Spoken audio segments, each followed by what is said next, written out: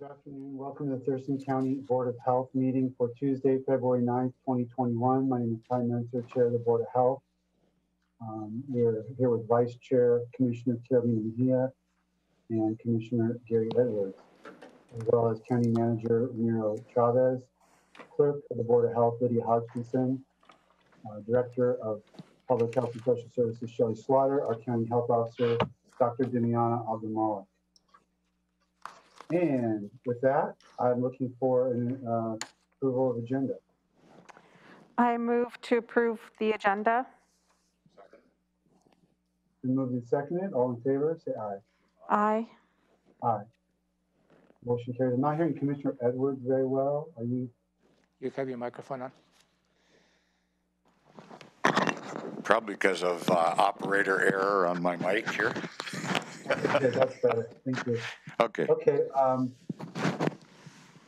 Approval for meeting minutes from January 12th. I move to approve the meeting minutes for January 12th, 2021. Second. Been moved and seconded. Any further discussion on those minutes? No, sir. No, sir. All in favor, say aye. Aye. Aye. Motion carries. Meeting minutes approved for January 12th, 2021.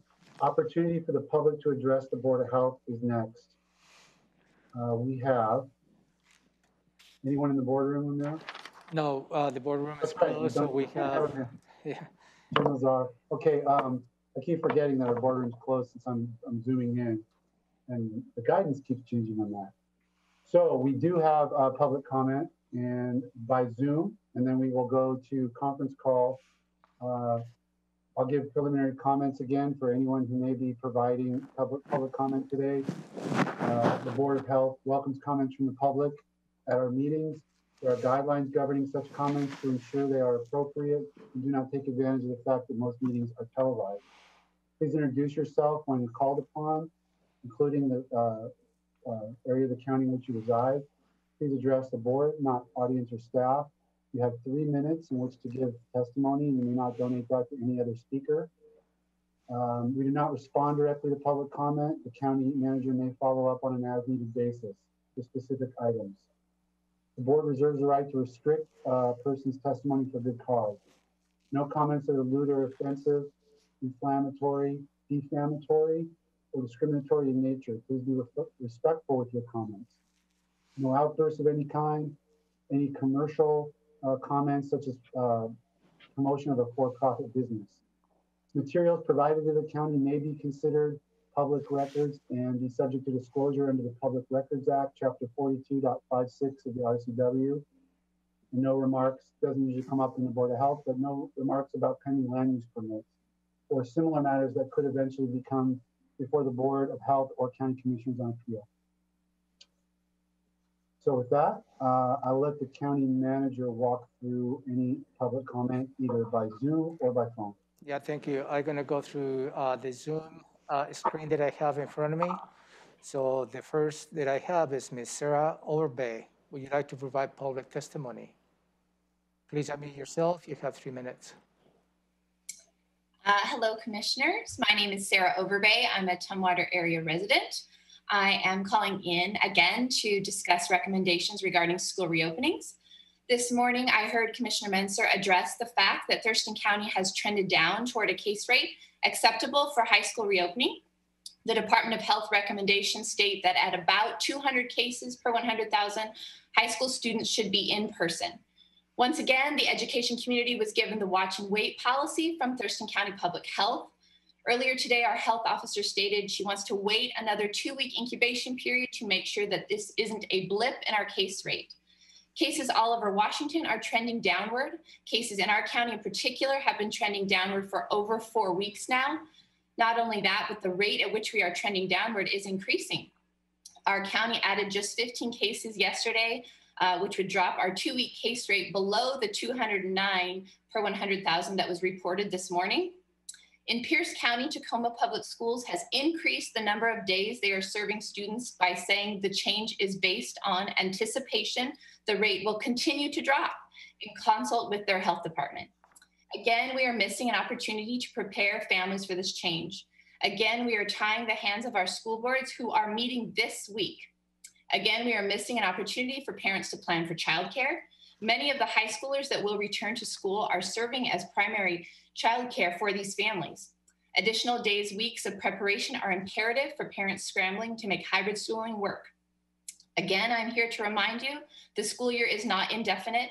Our State Department of Health has not recommended these observation periods. Teenagers are hanging on by a thread. We know they are experiencing a mental health crisis. Please recommend high schools prepare to reopen and give these kids some hope. It cannot come soon enough. Finally, I just watched the previous county commissioner meeting and heard so much discussion regarding the term emergency. Many spoke about the urgency and need for immediate response that comes with the term emergency. President Biden recently called students being out of in-person instruction an emergency. I am urging you as commissioners to be the accountability we need in addressing this emergency of students being out of school. We do not wait to respond to an emergency. Our state does not recommend the watch and wait policy. Please advise high schools to reopen. Thank you. Thank you, ma'am. Next, I have Mr. Jim Laser. Go ahead, you have 3 minutes, sir. Thanks very much. I am an active cyclist and have been for over half a century. The trail system that we have in Thurston County is an incredible treasure, and I use it a lot. It has actually helped me to be healthier today than I was at the beginning of the COVID crisis. I've gotten out. I had some surgeries a few years ago. I'm doing better. I've gotten out on the trail. I love the trail. I depend very heavily on the trail. And in particular, I depend on the restrooms at the Chambers Basin Trailhead and the porta potties at 41st Fir Tree and Monarch Sculpture Garden.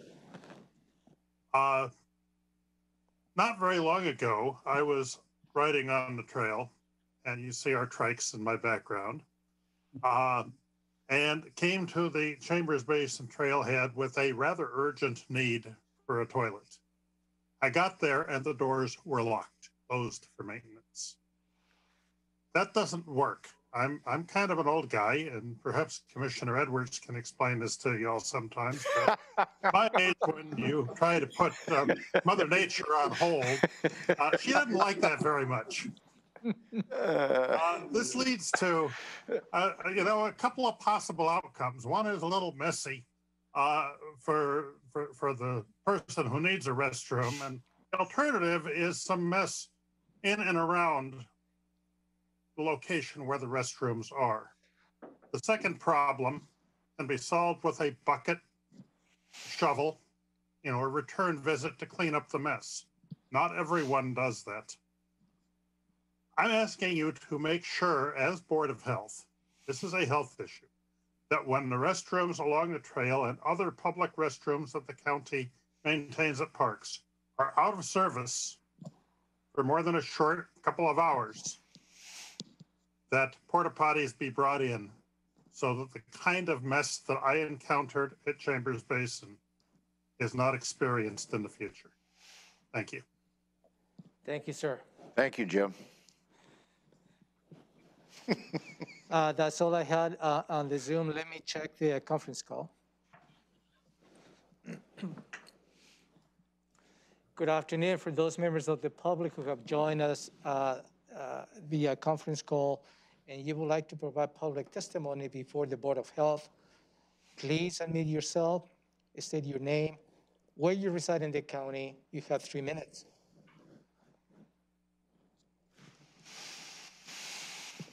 None, sir. Okay, thank you. That moves us to item number 2 on the agenda, vector response, pest rodent management. I'm going to go to Shelley to introduce this item. I know we have staff on hand to begin. Good afternoon, Commissioners. Shelley Slaughter, Director of Thurston County Public Health and Social Services and Administrator of the Board of Health. And this item comes before you based upon a resident's request for information to Commissioner User. And this was recommended to share with the board as well as members of the public what the role is of our local health jurisdiction in managing pest issues such as rodents. Sammy Berg is manager of our Food and Environmental Services program, and he is going to walk you through a presentation today discussing what our vector program is, what our role is in the department, as well as what community members can do to help prevent the health impacts of rodents in Thurston County. And with that, I'll pass it to Sammy. All right, thank you very much. And if you don't mind, I will go ahead and share my screen and get this presentation going. And it's, okay, can you see my slides? Yeah, go ahead. Perfect. Okay, thank you. So again, my name is Sammy Berg. I'm a senior environmental health specialist with Thurston County Public Health and Social Services. I supervise the food and environmental services section, and a big part of what we do are the restaurant, pool, and school inspections for the county.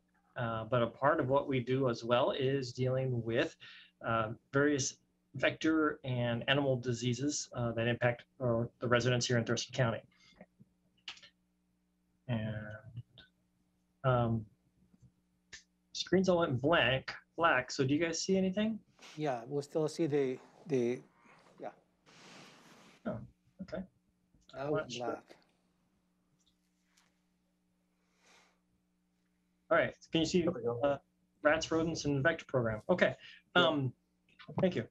So rodents and rats in particular are residents of Thurston County, along with the rest of us humans. We've definitely seen and heard reports of rodents and rats throughout the county, easily for the last 20 years. Rats are a more recent newcomer, being widespread over the last period of time, about 20 years or so. But we definitely have heard of complaints about their presence, both North County, South County, urban, rural, pretty much throughout the area. And they definitely are here to stay. And so we definitely need to take some actions to keep them at bay. But we're not going to get rid of them. So it's more about how do we keep them out of our homes. For the mice, in those cases, they are more of a country mouse kind of concern. And deer mice in particular are carriers of hantavirus. So it's a respiratory disease that's been around for a while. And we have issues with them because the disease is spread by exposure to their urine and feces. And so if you have lots of mice in, say, a cabin or an outbuilding, and you go and you clean all that out, sweep all that out, and basically stir all that up and then breathe that in, then you could potentially end up with the disease. Fortunately, there's very few cases in Washington State. There's 1 to 5 cases of hantavirus a year throughout the state, but the disease also has about half the people that do get it do die of it. So it can be very serious for a small number of people. So we do our best to kind of keep, again, the mice out of our homes and out of where we are. The other parts of what we do with vector and zoonotic diseases are dealing with things that are more likely to occur. And vectors are diseases, or basically vector-borne diseases and zoonotic diseases they're animals or diseases that come from animals. Vectors basically are the middlemen. So either being the ticks with Lyme disease or mosquitoes with West Nile virus. Zoonotic diseases are diseases that just come directly from an animal, such like rabies from the bite of bats in Washington State. So our program deals with all of those kinds of things, diseases that come from animals in various ways. And we definitely want to reduce those as much as we can. Rabies is our biggest concern. It is the most likely to impact residents of Thurston County. It's a small problem, but rabies is near fatal in all cases. And so we definitely want to take actions to evaluate who may have been exposed to bats and make sure we understand, do they need to get some vaccinations to avoid getting and dying of rabies, or do we need to test a bat for exposure to humans? And that's something that we do on a routine basis. Fortunately for us, rats are, they're kind of in the past, they were the source of the plague. And that came to humans through the fleas that they carried. Fortunately, we have antibiotics, and they're very good and effective at treating plague, and so that's much less of a concern for us in the United States. Of a bigger concern for us about rodents and mice being in places where people live is just the sheer destruction that they can do to those places. And so it is much more of a pest management issue for those who live in or own properties. And this is an example of the damage that can be done by rodents. And either the left picture is of an attic, and the right picture is a crawl space. And you can see that the one thing that both spaces have tends to be insulation. And the mice and rats really love that, as makes very comfortable beds for them. And so they tear into those things and create nice, comfortable places for them to live. Unfortunately, it obviously damages the spaces. They can also damage the ventilation systems. They chew on wires. They damage the vapor barrier that's there to keep the moisture from the soil coming up into your home. And so that anyway, the more and longer that they are there, then the more damage is done, and the more that needs to be taken care of by the property owner or resident. They are looking for the same things we are, which is a good home, an easy place to get food, and an easy commute. And if your home provides all three of those, then you will eventually end up with rodents. And the longer you allow them to stay there, the more damage they will do. And so part of what we're trying to do is, of course, just raise awareness for people to keep an eye out for these kinds of critters and take appropriate actions. But also then, once they do find out that they have mice or rodents, rats, we have information we can help provide them to how to deal with the situation. Just as an example, not too surprisingly, rodents can reproduce pretty quickly. Rats can have up to 5 or so litters of pups a year, and each one of those can be between 8 and 12. And so, if under ideal conditions, a pair of rats can easily end up being 80 rats by a year down the road. And obviously, that's when you end up with all kinds of damage and big problems. So this is how we create good homes for rodents. And obviously, this is what we're trying not to do. The picture on the far left is the dumpster area of the former Black Bear Diner that used to be on the west side before the building was torn down. This was probably, I believe, 10, 15 years ago. And you can see wet, broken down cardboard boxes. There's an old water heater back there. There's tarps. There's just lots of places for rodents to hide and live. And they're right next to a restaurant. So in any way they can get into the restaurant, then they're going to find all the food that they want. And indeed, that building had a significant rodent infestation. In the middle are homes, and this is the same kinds of conditions where you end up with garbage and likely food sources, but as well as just lots of places for those rodents to live and hide and be sheltered. And then from there, explore for food. And if that's going to be your home, then they're going to come in that way. And the other picture is just kind of, if they have access to either garbage, or if you're not very successful in composting your kitchen waste in your yard or whatnot, you're basically laying out a big smorgasbord for them. And this is what we're trying to avoid. Rats in general want to commute. Like everyone else, they want a nice short commute. And for them, that's about 100 to 200 feet.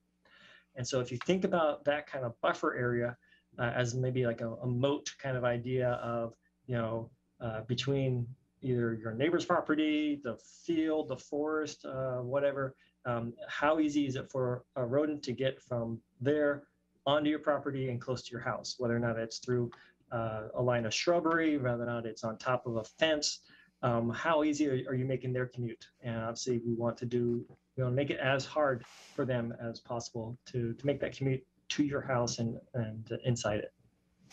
So what can we do? Well, we can do this. We can clean up. That's the after picture for that black bear. And obviously now a lot of the unnecessary stuff's been removed. The dumpsters are in good shape. You can see a photo with openings in a brick wall that have been stuffed with steel wool to keep the rodents from going in those small holes. So there's seal up, and then the middle two photos are the images of either traps, snap traps, or bait stations, and that's trap up. And then the third one is the cleanup. And these are the three classic steps to take to deal with rodent problems. Just doing one of these is not going to solve the problem. We need to remove the homes, we need to remove the rodents that are there, and we need to clean up after them to make it less attractive for them to come back to us. And this is all part of integrated pest management, and for businesses and whatnot, this is a part of long-term effective strategy for dealing with pests. For homeowners, it's the same process of trying to not just deal with, for instance, if you had a fly problem, you'd certainly stick out the little fly zapper and some sticky paper, but if you don't screen your windows, you're going to continue to have a fly problem. So it's the same kind of idea. How do we not only deal with the pests that are there, but also make sure that they do not come back? And part of that is dealing with how are they getting in? What are they eating? How can we remove that or change that so that we're not creating that ideal setting for them to come back? And ultimately, these activities are the daily types of activities that either the business owner, the manager, the resident are dealing with on a daily basis to make their places attractive or unattractive for those rodents to come in. And that's where the true power in prevention comes from, is those folks on a daily basis are in control of what happens on the property and how that works. And that's where we're more than welcome to, or we're more than happy to try to provide guidance and help them understand what they, again, can or should not do to make it less attractive for folks to come in. We do part of that message also then is looking beyond your lot, looking at the neighborhood. Much like with Crime Watch and those efforts, if you can make a broader space less attractive, then that helps everyone kind of share the load. If you are doing everything you can to not leave pet food out, for instance, for rats to eat, but your neighbor is feeding the squirrels, you know, you're kind of, they're not helping that condition much, because pretty much anything you feed outside, squirrels, birds, whatnot, you pretty much you're inevitably going to feed the rats. And that's what we want to avoid, of course. And so talking to your neighbors about, hey, I had a rat problem, I have a rat problem, you might want to look out for yourself to make sure you're not having a problem, and or something along the lines of, you know, trying to make sure that as a neighborhood, everyone's doing the little bits that they can to make that overall area as unattractive as possible for the rodents to move in. And that's how we can help kind of magnify those efforts and share the load. And again, we're more than happy to go talk to neighborhood associations or whatnot, and help them understand what they can do to make their places less inviting. So we have a webpage with information about how to get rid of rats and rodents. We have a phone number you're welcome to call. We can also, happy to talk to people individually. But it really is those daily practices that are the key to the control activities. Keep things clean, keep it closed up, are the main things that can be done to keep rodents out of your space. And it's if there is say a renter and an owner, or a leasee and an owner, them working together are what makes an ideal situation to try to control those problems. We do definitely deal with a number of complaints about rodents that come to us that are linked to either garbage or, say, restaurants, and we're more than happy to deal with those as complaints and violations as need be. But just the presence of rats or rodents is not a violation to county code, and so that's where we move from enforcement side to an education side to try to help the property owners manage their pest issues.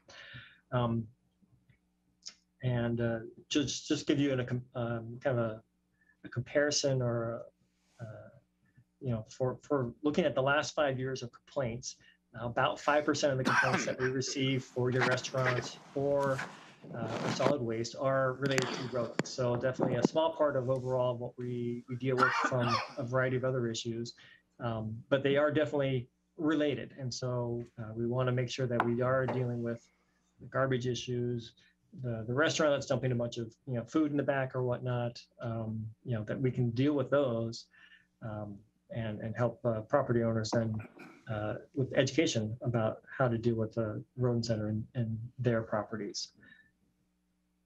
And that is my presentation on rats. I know it was pretty quick, and I do know you guys were started a little late, and so I was trying to save you some time, but I'm happy to answer any questions if you have any.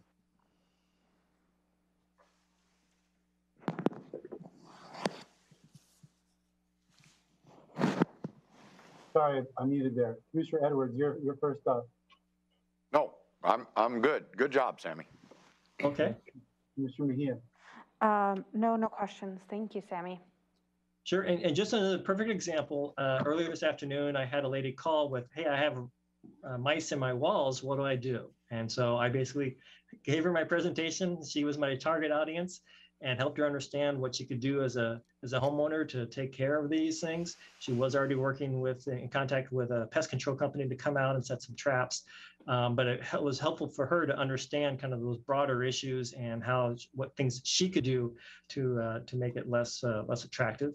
And definitely that's what we're here to do, is try to provide some education and help people understand what they can do to take care of the problem.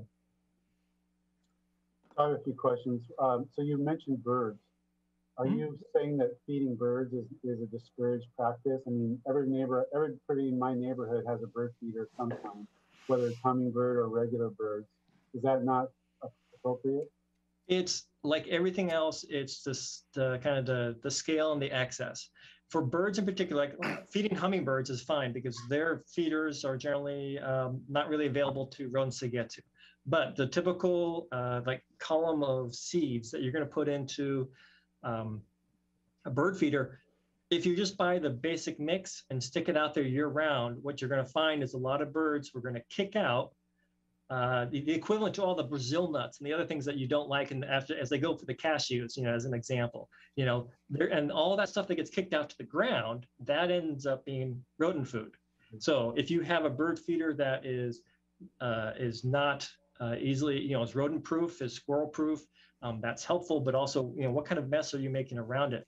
The folks that are really into their birds, you can work with the various pet food places and find out what seasons to put out what types of foods and what birds are you trying to attract. And also, it's also the idea of trying to give birds a snack versus trying to give them a full-on 24-hour buffet.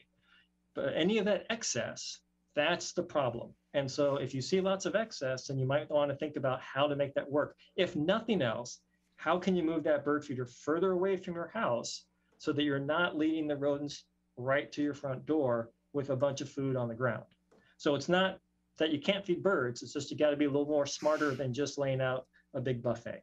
It's the same thing with putting out pet food. Pet food out during the day is fine. Pull it in at night so you're not feeding the rats, the raccoons, the possums. We're trying to make that less attractive. Thank you. You said that some people are calling, oh, there's a rat. That's not a violation of county code. What would be a violation of county code? What would be an example? Like you showed us that picture of Black Bear Diner. Is that having trash everywhere? I mean, I don't know what our county code covers and doesn't cover. Yeah, so those two pictures, one of a house with bags of garbage just sitting out and not getting collected, not being stored properly, or the dumpster area for the restaurant. The dumpster area, we can easily go through from a food safety perspective because part of that food code deals with vectors and deals with insects and vermin and whatnot, and how to make sure that the restaurant's not attractive. And so making sure that they are dealing with their waste, that it's appropriately contained and taken away and cleaned up afterwards, that's all things that we can deal with. On the resident side, it's a solid waste violation to not appropriately dispose of your waste, and taking bagged garbage and just leaving it in the backyard for the rodents to get into is not is not the way to go. And so that could also be a solid waste violation.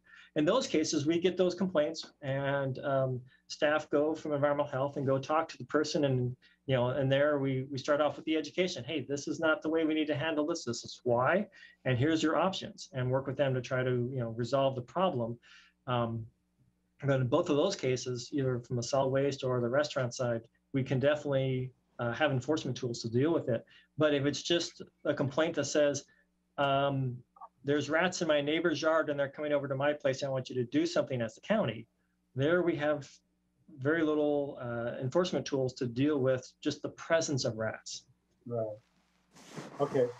My last question area is about policy. So it was suggested to me that there are policy choices that jurisdictions make, whether it's, and I don't know what all the range of them are. The two I remember him talking about were chickens in like dense urban areas, like what rules you have about chicken coops and stuff, and then composting guidelines. Those are two like policy, like where there's a range of choices and different jurisdictions might have stricter or looser rules, and that can contribute to. Now, you didn't mention either of those things in terms of what you think the main drivers are, but are there choices that the board should think about, or that we should look around and see how other folks are doing things that might make the problem better? I think that you can. I think you will likely get better benefit from educational efforts, because no one wants the rats. So that's a good selling point, that if you either have a backyard flock or you're trying to compost your own food, us being able to say, here's some guidelines to make this work better and not attract rats, can be a pretty effective message without the need for an actual ordinance to control those activities. Because there are a variety of other activities that we have that will also make it attractive for rodents, and you're probably going to get a better return on investment, basically an effort, by trying to provide that education to folks about, hey, if you're interested in a backyard flock, here's how to do it well, and have a bunch of information about how to keep the birds healthy, how to shelter them.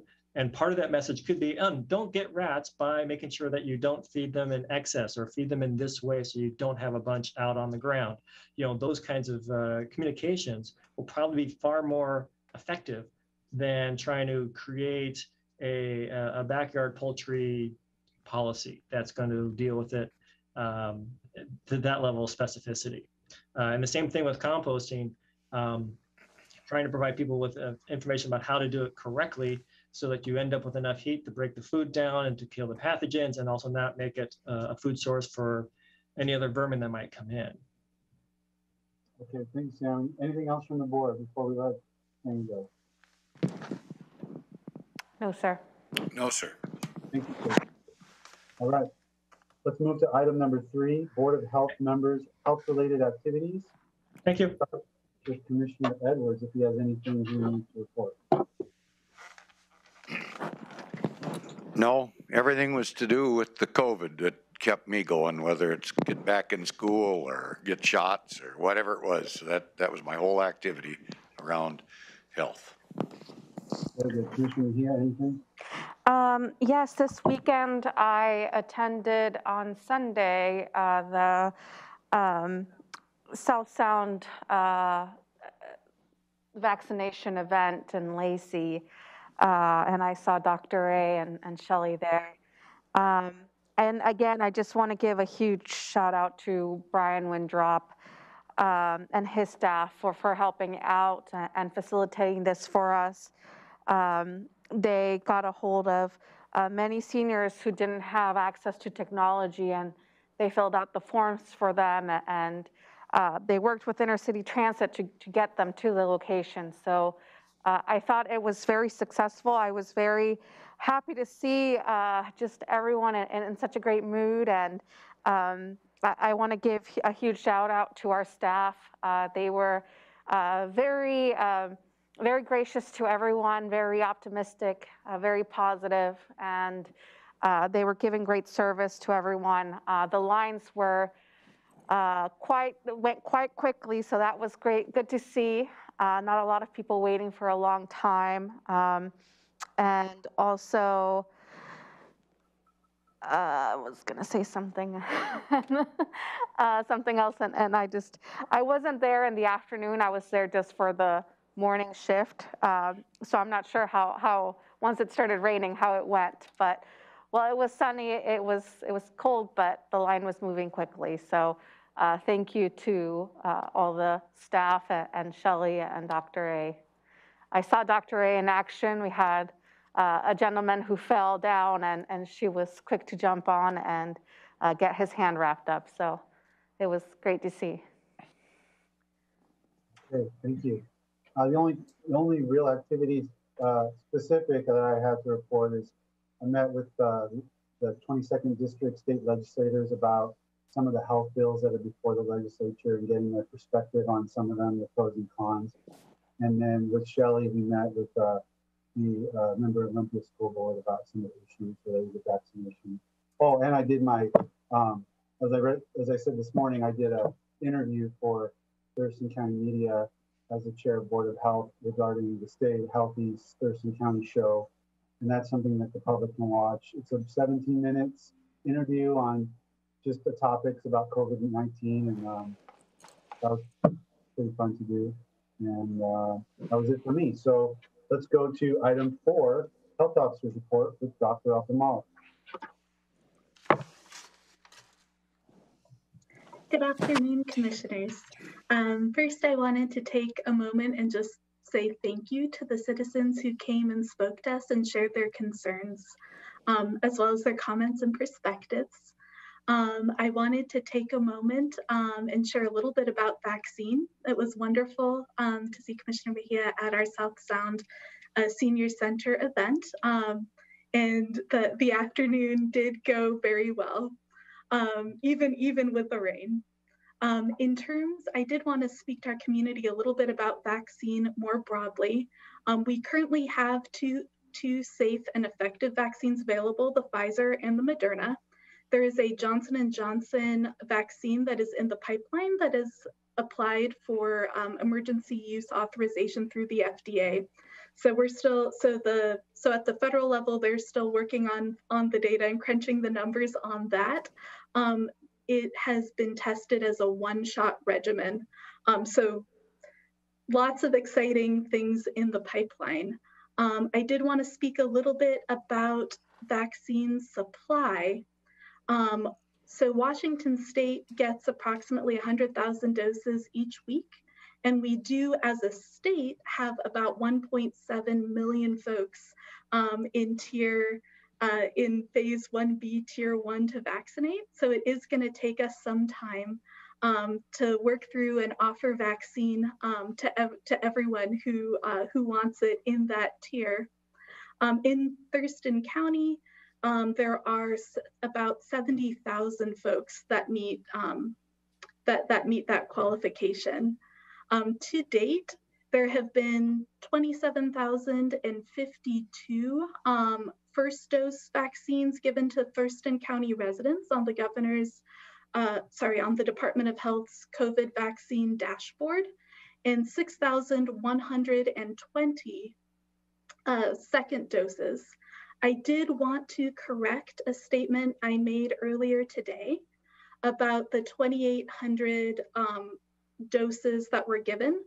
That was the week of January 25th when we gave when Thurston County had approximately 2,800 first doses allocated to us. This past week, the number is 3,400 doses that were allocated to our county for first doses. So I wanted to correct the record on that. This week, there have been 600 doses allocated to our county and 1,400 second doses. This is because the state of Washington prioritizes making sure that folks who get the first dose are able to complete the series and get the second dose for the full protection of the vaccines that we have available right now. So there was an unprecedented number of second dose orders this week, and that's why our supply to Thurston County is lower than anticipated. We're expecting that supply should increase, next week and in the coming weeks. and then especially as new vaccines come online. I did want to talk a little bit about some news that wasn't COVID related. Our disease control and prevention team investigated 89 confirmed and suspected cases of communicable disease, and this includes Campylobacter, gonorrhea and chlamydia, hepatitis B and C, Salmonella, Shigella, syphilis, TB, Vibrio, and Yersinia. And we're continuing to monitor these events and work with our county partners in our neighboring counties to identify if there are significant issues with communicable disease in our county. I did want to speak a little bit about the situation of flu. There have been no flu-related deaths in Washington state so far. So all of the precautions that we're taking for COVID-19, including wearing masks, the physical distancing of 6 feet or more between ourselves and non-household members, staying home when we're sick, and getting tested for symptoms and being extremely mindful have been helping. Going forward, we do have some tools in our toolbox, not just for COVID, but for other respiratory illnesses as well. So in terms of where our state is right now, there have been no influenza deaths, as I said earlier, and no influenza-like illness outbreaks in long-term care facilities for this flu season, which is huge. I did want to take a minute and talk about the coming cold weather. So we are forecast to start to have cold weather and snow starting Thursday of this week. Of course, it's unpredictable, and being in the Puget Sound with highly variable weather, there's still time for things to change, but the vast likelihood is that this is what's coming down the pike and what's expected for us. So I wanted to give a little bit of information to the public about how to prepare for this winter storm. And this includes having appropriate weather, having appropriate clothing for the weather, making sure to fill your gas tank before the snow starts falling, bringing cats and dogs inside to make sure that they don't suffer a cold injury and potentially even die, and to continuously to get news reports either from radio, television, or web-based sources, because that can help people figure out when the worst of the weather is likely to occur. As an emergency physician, I also want to mention that safe heating is absolutely essential. So never use a gas or a charcoal grill or a hibachi or a portable propane heater inside. These are devices that can create carbon monoxide and cause carbon monoxide poisoning, which is serious. So, make sure that your fireplace is working correctly. Make sure that the heating system for your house is working correctly, and don't use things that aren't intended for indoor heating use for that purpose. Other issues would be to make sure that you have rock salt or sand to prevent slip and falls. And if there's a significant amount of snow and you have to shovel, take great care not to overexert yourself. Every so often there are stress-related injuries and falls from folks overexerting themselves shoveling snow. So with that, I want to say thank you, and I'm open to any questions. Commissioner, just for the record, Commissioner Mejia had to leave the meeting to attend other matters, so it's just you and Commissioner Edwards. Okay, Commissioner Edwards, any questions for Dr. A? I guess the only question I have at this point is, we had comment from one of our past commenters on school opening, but I can assure you that there are a lot of people that feel the same way that young lady feels. Is there any reason that we can't be more, I don't know, optimistic instead of pessimistic, I guess, and plan on moving forward sooner rather than later? There's always waiting for the next 2 weeks and stuff. It's killing these folks. And I think there's more and more professionals involved with youth around this country that are recognizing that and advocating for opening of schools. So I know I can't twist your arm or anything, but I am a big advocate for getting it going sooner rather than later. And it's frustrating to me. And I think I would have another voice in here, but somebody had to go to another meeting. So anyway, there's other folks out there that feel the same way. Thank you, Commissioner.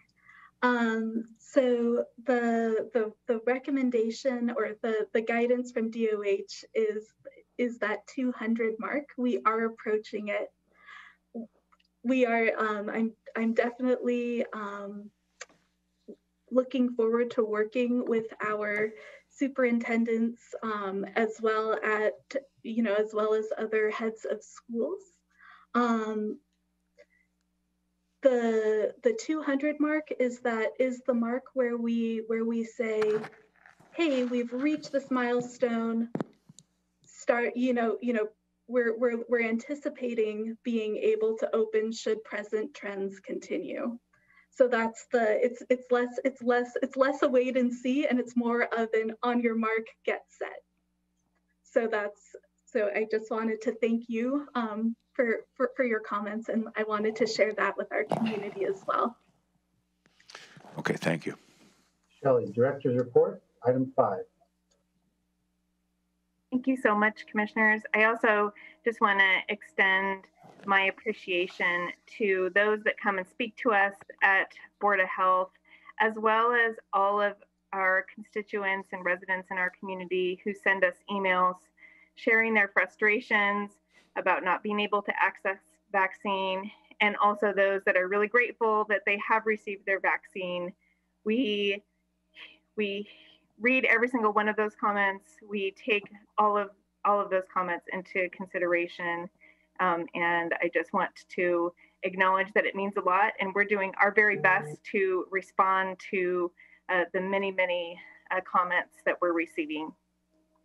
I also just want to thank our speakers today and add on to some of the information that Dr. Abdulmalik just shared regarding vaccines, especially as it relates to the successful vaccination clinics that we had this weekend. So over this last weekend, over 1,500 COVID vaccinations were administered in 3 different events by Thurston County Public Health and Social Services and our partners. That occurred at Salvation Army in partnership with Interfaith Works, Catholic Community Services, Drexel House, Union Gospel Mission, and other housing advocates. That event was targeted to those that do not have housing or are in permanent supportive housing. At the Lacey Regional Athletic Center in partnership with Providence Health and Services and our public health incident management team led by Incident Commander Mark Moffitt. The whole entire community came together to make this event successful, and it would not have been possible without so many organizations and community members helping us. We were able to vaccinate over 1,000 people, and this event was supported by some organizations that I just want to have the chance to acknowledge, because I didn't have the chance to acknowledge everyone this morning in my earlier report. But the American Red Cross was there. We received donations from Chick-fil-A and Panera to feed the many volunteers. There were over 100 volunteers present for this one-day event. Thurston County Emergency Management, Medic One, City of Lacey, Thurston County Sheriff's Office, and many others, as well as all of the nurses and physicians who volunteered their time at the end of their shifts and the middle of their weeks to be able to vaccinate so many people. So while we don't have enough vaccine for everyone in our community who needs it right now, we're very happy when we can get the vaccines into the arms of those in our community who need it most. On Sunday, Commissioner Mejia mentioned our partnership with South Sound Senior Services. It was our pleasure to be there at the Lacey Senior Center to administer nearly 400 vaccines to older adults in our community. And that was supported by the Thurston County Medical Reserve Corps, of course, Senior Services of South Sound, Intercity Transit that helped get people there, and many, many others in the community, just neighbors helping neighbors connect to vaccine during really, really difficult times. So many people are interested in finding out how they can help and how they can volunteer, and we're so grateful for that. As we scale up our efforts, we're going to have a lot more volunteer opportunities. We're working in partnership with United Way of Thurston County going forward as we plan for more events and a mass vaccination site at South Puget Sound Community College, which is coming soon. And we also have our Medical Reserve Corps right now as part of our department, and we encourage anyone, both medical and non-medical volunteers, to visit our website, check out the Medical Reserve Corps, and inquire about volunteer opportunities and process. We're really grateful about that.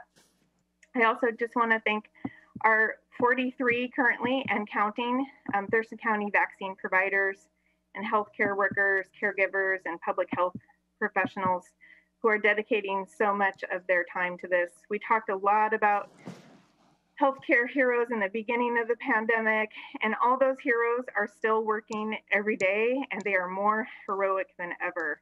So I saw that myself over the weekend. I continue to be touched and amazed and ever grateful. So we are focusing our efforts at Thurston County Public Health and Social Services to help improve access to vaccine and ensure that when we do have enough vaccine, that it's distributed equitably to everyone, especially to underserved populations in our community that experience greater health disparities, hospitalizations, and deaths, and poor health outcomes due to things like race and ethnicity, housing status, income, age, disability, sexual orientation, gender identity. It is our commitment to ensure that these special populations are served and are a priority here in Thurston County. We're planning mobile and pop-up clinics, drive-through mass vaccination sites, and walk-up sites in partnership with many community organizations and healthcare partners. And we know that it's extremely difficult for people to get appointments right now.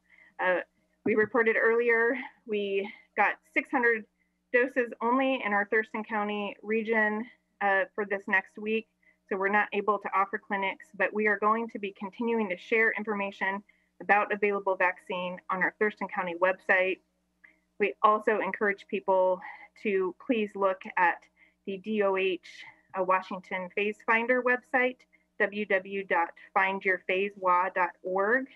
After you go through to the survey to determine if you are eligible for a vaccine or not, it links to available vaccine clinics and providers in Thurston County, and will guide people through the process in getting an appointment, which we know is very difficult, especially for many who are in the 1A and the B1 tier 1 population over age 65, where technology can be a real challenge. And so we want to help with that at Thurston County Public Health, as does Washington State Department of Health. And if there's anyone that's needing assistance that does not have a computer or internet access, you can call the DOH Assistance Hotline at 1-800-525-0127. There's people to answer that 7 days a week. There's an option for people that English is not their first language, and that's a great resource. I know that I hear the wait times are long. Also, for our local residents, you can call your local health department. You can call us at 360-867-2610, and we have staff that are ready to help and register people for available appointments who may need help. So that's what I wanted to share about vaccines, and I'd like to jump into some other department items and things that are really important to the health and well-being of our community. We are in February already. I can't believe it. And February is Children's Dental Health Month. This is a really important time to remember how important children's dental health is to their long-term health and well-being. According to the CDC, cavities are the most common chronic childhood disease in the United States. And cavities can lead to developmental delays that can affect kids' eating, speaking, their educational performance, and really affect them for their entire lives if not untreated. And many families, because of COVID, may be delaying that preventive dental care and taking their kids to the dentist for those regular checkups because they're afraid of COVID. And I just want to share that our dental providers in our community are able to safely care and treat children with dental problems and provide routine dental care. So we really encourage parents and guardians to please do not delay that important dental care for your kids, and please call your dentist and make an appointment and make sure you're getting those regular checkups. Babies need to see a dentist by their first birthday, and we have many wonderful providers in our community. And for those that don't have dental insurance or don't have a dental provider, there are resources available to help that are completely free. And Thurston County Public Health and Social Services works with the Acora Foundation and the Thurston Oral Health Coalition to help provide access to those children that need it in our community, and also have a partnership with schools to promote dental sealant program. The Smile Mobile can provide dental care and resources to kids in our community. And this week is going to be at Yelma Middle School this week and next week, February 16th through 18th. And then at the North Thurston School District's Family and Youth Center, February 23rd through 25th. So please check out our website for more information about that. And also February is another important month. It is American Heart Month. This is a really important time when typically at our Board of Health meetings, we would have amazing speakers from the American Heart Association coming to talk to us. But instead you get me right now on Zoom, but just to share the importance of heart health. Heart disease continues to be the #1 killer of Americans. COVID's #3 now, unfortunately. And this year, a really important part of the campaign by the American Health Association is to highlight how COVID has really affected people's heart health. We know that COVID, we're seeing some research that there may be some potential harmful effects on the heart and vascular system. Also during the pandemic, many people have delayed going to the hospital for heart attacks and strokes. If anyone is feeling any symptoms of heart attack or stroke, please call 911. Please immediately go to the hospital. Do not delay care because you're afraid of contracting COVID. Our healthcare providers are absolutely wonderful experts in making sure that they are wearing the proper protective equipment to keep patients and themselves safe. So also during this pandemic, many people have not been able to get out and about in the community and engage in some of the same healthy activities that they might normally. There's still many things that people can do.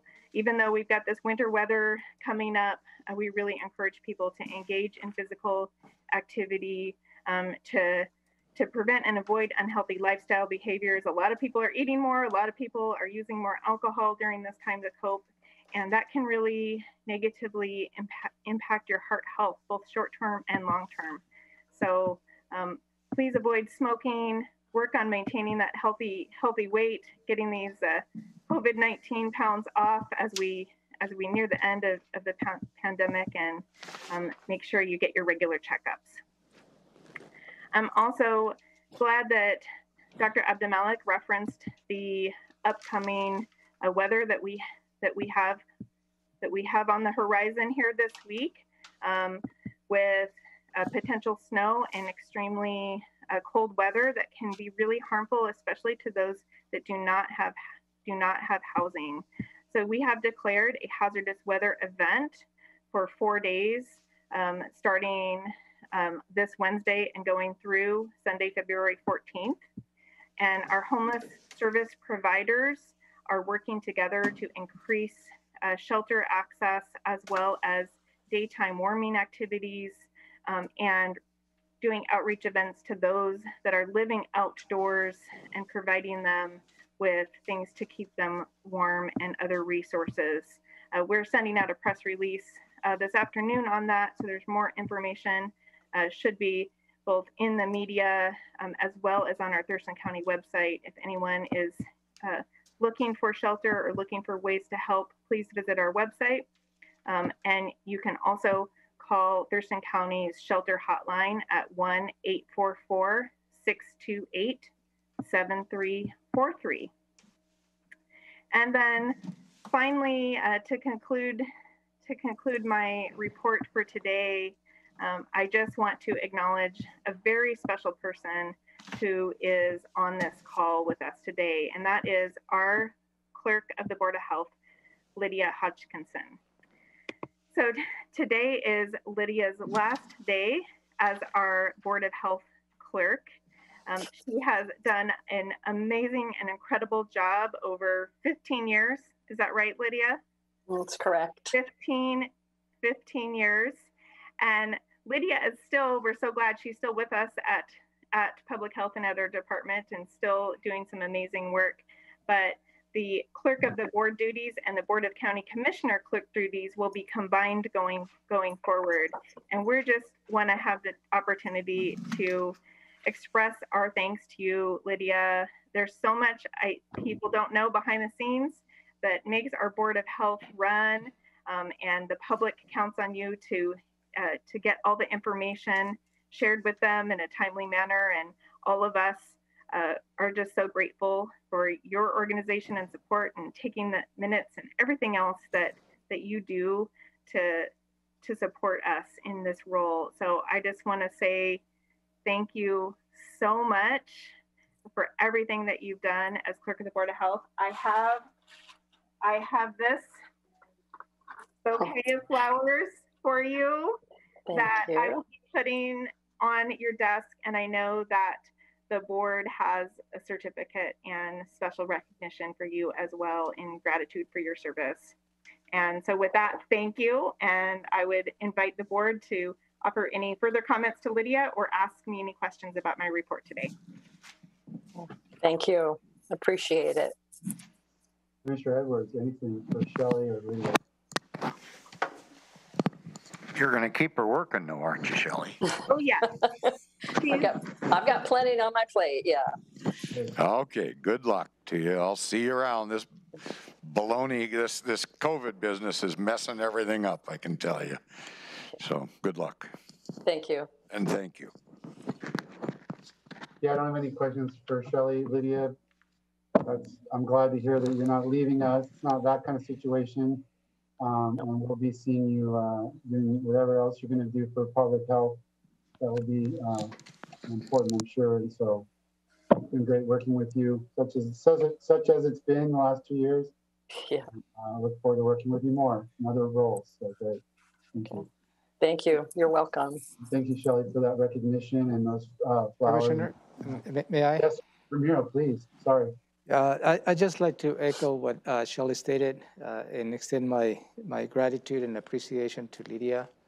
I have had the honor to work with you and over the last few years, so I really appreciate what you have contributed to the Board of Health. And as Shelley stated, and you as well, you know, the functions of the Board of Health is just a portion of what you do for public health. You have a full plate, and the plate keeps getting fuller for you. So this is not like you all of a sudden you're done. No, I mean you have a lot to do, and also it's a recognition for that as well. Thank you for the Board of Health clerk over the last few years, but also thank you for what you do for public health and the citizens of Thurston County. I appreciate it. Thank you. You're very welcome. Great, thank you. Okay, so we're at the end. Is that right, Shelley? Right. Very good. It's now 5:07, and we will adjourn the Board of Health meeting for February. Good to see everybody, and we'll see you next time.